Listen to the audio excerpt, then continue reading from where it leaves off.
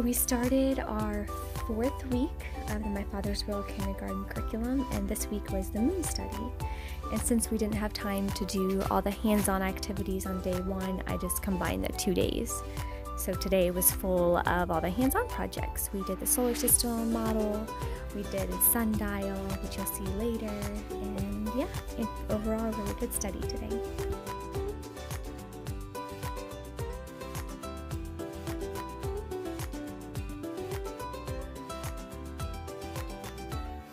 This book actually came with the My Father's World kindergarten curriculum, and it's such a sweet story about Little Bear, if you're familiar with those stories at all.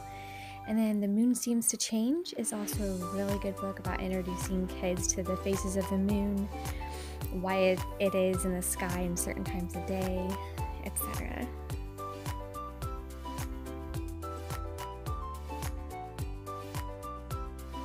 Then of course we have our Nature Anatomy book, which we use for pretty much every study. And then the Moon Bear Shadow. This is definitely one of our kids' favorites. They love seeing Bear try to run away from his shadow, and they later discover that he can't. The Stargazers wheel we love. It's really easy to use. You just pick the date and the day, and it tells you where the constellations are in the sky. The little marshmallows and toothpicks we use for making our own constellations, which you'll see later. It's just a really fun, hands-on way for the kids to learn about how to put them together. And this is a part of our curriculum as well. This was yesterday's lesson. Yesterday we learned about how Jesus is the light of the world and how that reflects onto us, and then it referred to them as the moon. And the little moon phase cards that Oliver made.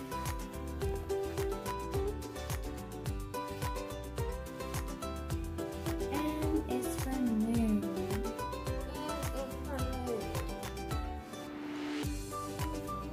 After we finished our letter of the day, we went outside and made our own sundial.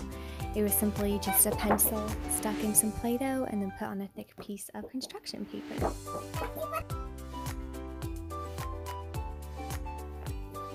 Ellie also had fun discovering her shadow and playing with that as well.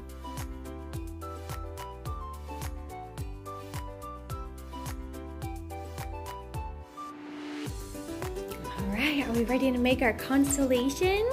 Yeah. Do we have our marshmallows? Yeah. And our toothpicks? And then our star chart and our constellation. And our marshmallows. Our marshmallows, right. I love marshmallows. You love marshmallows.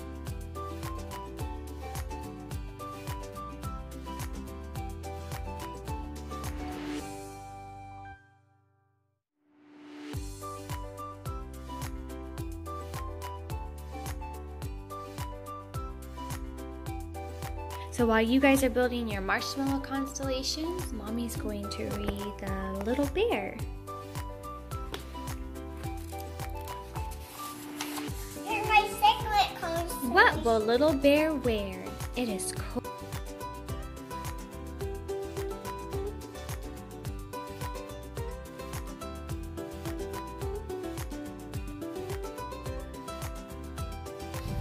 No, that one. Alright, well this is the sun.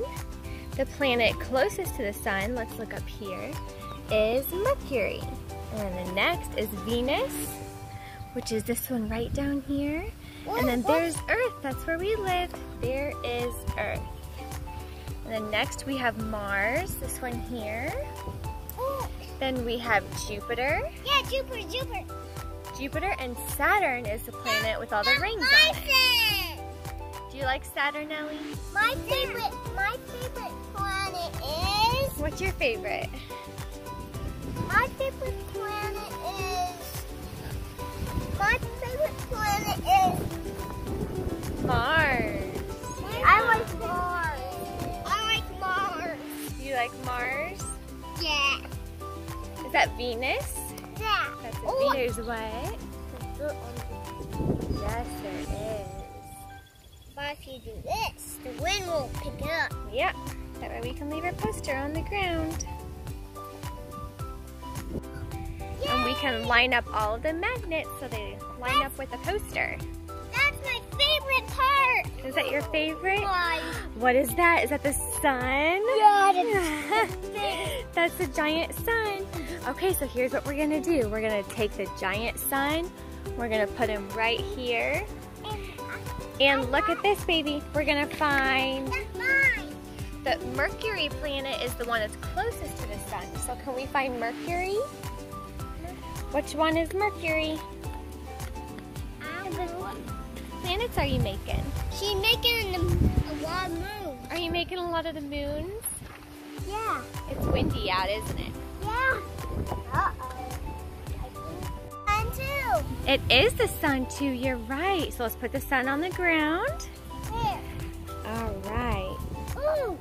So next we have Mercury. That's the planet that's closest to the sun. Can you put it close to the sun? Where does this one go? After you have Venus, you have Earth. Here's Earth, Boo Bear. Earth is where we live. And Earth goes right here. So now we have the sun. The planet closest to the sun is Mercury. Then we have Venus, and then we have the Earth. Now we need to go get... What planet do you think is next to Earth?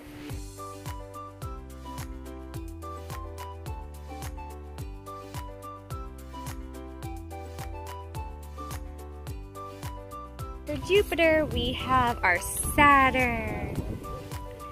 So our Saturn goes next to Jupiter. Is that all the planets? All right. I'm and then we have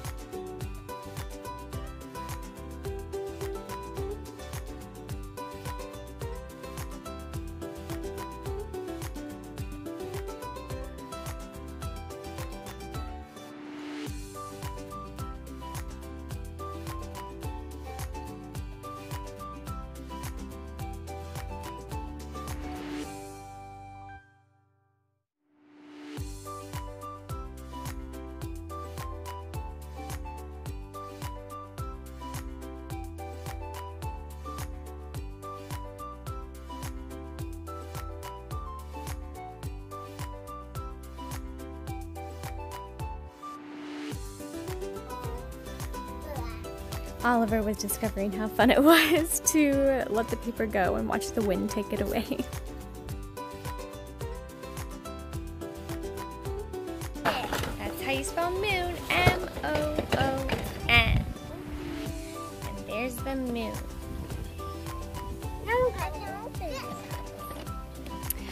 What are you ready for now, Boo?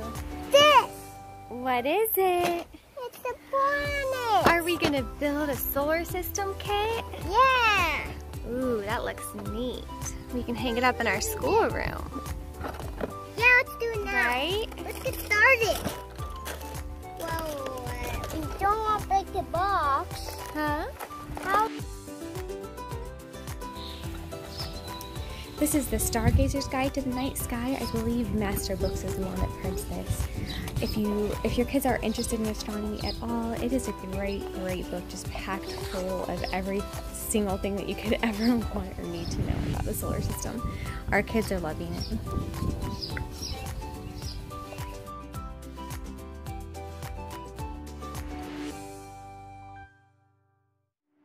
So here's everything we need to put together our solar system kit. We have all of our planets out and ready to go. We have our sun. We have our little wire cutters and our bamboo skewers.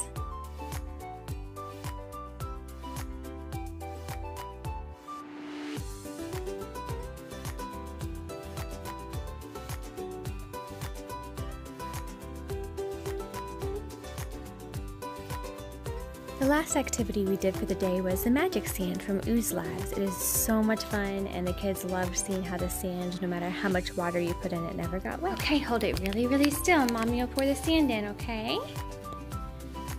Ready? Okay, ready. Okay, here we go. Hold it really still.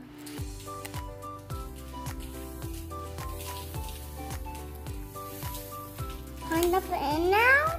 Okay, so bring it over here. And then we're gonna stir it up. Can you stir it? Stir it up.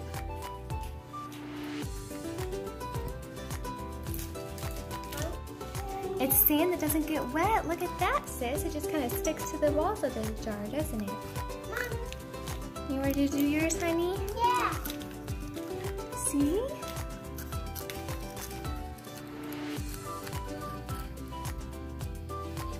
That's pretty neat.